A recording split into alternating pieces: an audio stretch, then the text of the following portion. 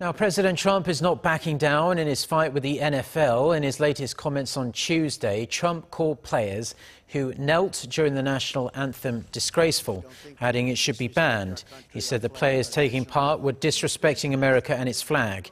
However, he did praise the Dallas Cowboys for standing during the anthem for their game the day before, saying it was progress. This feud has rumbled on for 5 days now, and there are concerns it may be distracting the president from other domestic and diplomatic issues, but Trump insists that is not the case.